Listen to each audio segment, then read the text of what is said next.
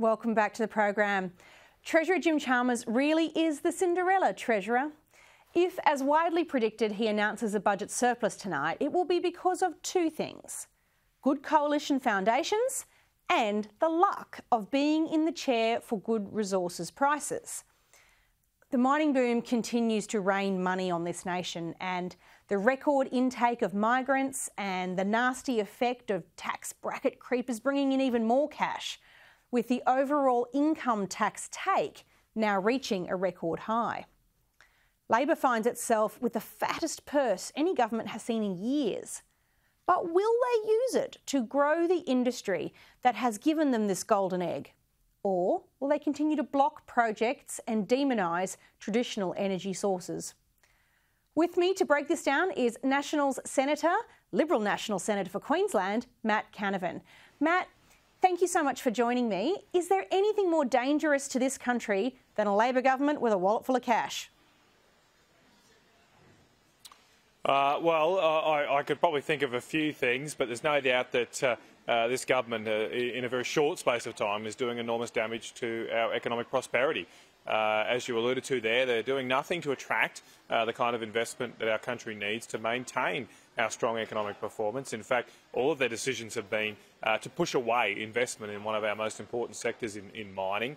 The government is now adding fuel to the inflation fire by more spending tonight. It's a very schizophrenic treasurer that we've got right now. Only a few weeks ago, Jim Chalmers was saying how he wants to control inflation, he has to try and cut spending, and obviously he's lost battles against other ministers in the Expenditure Review Committee because now, this week, he's talking about, I've got heaps of cash and I'm just doling it out left, right and centre. Well, that's only going to increase inflation, and while the government seems very chuffed with its own budget today, the budgets of most Australian families are under a lot more stress, and they don't look like they'll be helped by the announcement in under an hour's time. Yeah, that self-congratulations and hubris is really out of step with the experience of most Australians right now. The last mining boom got us relatively unscathed through the last global financial crisis. But what's driving this one, and can the boom last?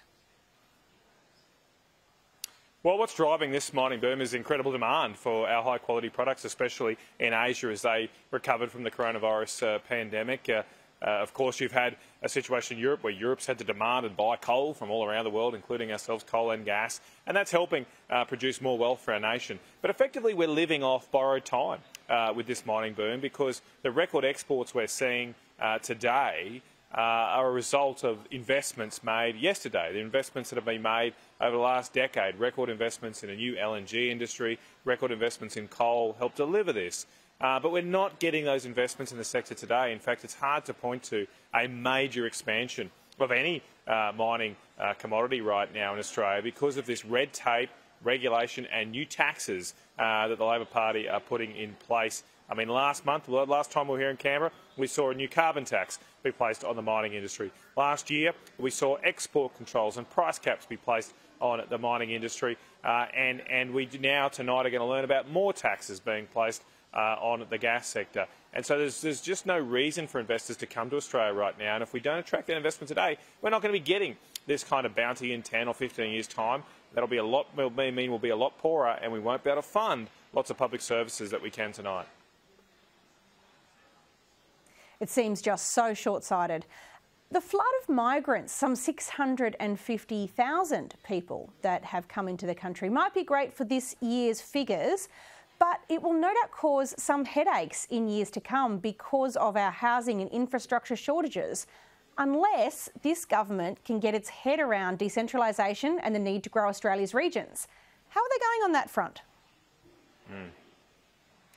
That's a great question, Amanda. You're absolutely right to say and point to this high records of migration. I mean, I'm not against migration, but we should make sure that Australians have a house first before others come to our country. And right now, I'm hearing shocking stories of people in your hometown in Brisbane, major cities, having to live in tents because this is working people with jobs, but having to live in tents because they can't find adequate housing here. So until we fix a domestic housing issue, we shouldn't be allowing other people coming in and take houses that could otherwise be used by Australians. The government's got to do more to encourage housing development, but over the long term, we've got to build new cities. I mean, we can't just keep stacking people up. in Brisbane, Sydney, Melbourne. If we do that, we're going to get increasingly high house prices, and no one but the rich will be able to afford a basic home in the future.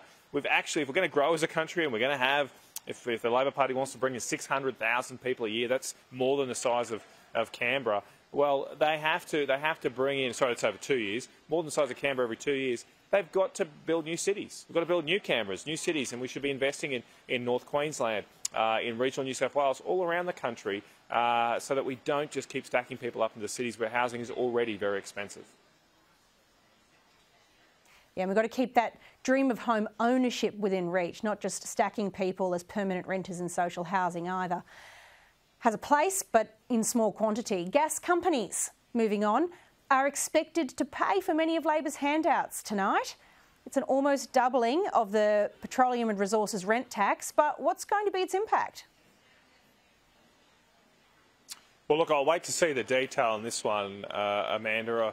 I mean, I'm not against reform of our tax system from time to time, and there's no doubt perhaps that particular tax, the Petroleum Resource Rent Tax, has not raised what it expected. It's actually a royalty, really. It's probably misnamed as a tax, but these are the areas of the country which the Commonwealth owns the resource, out in our offshore areas, and Australian people should get a return on those resources which they own. The gas companies lease them, and they should pay for that right. So I'm not against that. Let's wait and see the detail. But in context, the problem with this is it's another tax from the Labor Party on top of a tax, as I said last time, we'll hear a carbon tax on the same businesses, on top of new red tape, an environmental green tape coming in soon, on top of putting price caps on their products. I mean, you're just racking up the reasons here for people not to come and invest in Australia. And I hear so often now from those in the resources sector that they see Canada as a more attractive place. They see the left-wing Trudeau government as a more attractive place to invest their money than Australia. It is a shocking damnation of a government that's been in power for less than a year,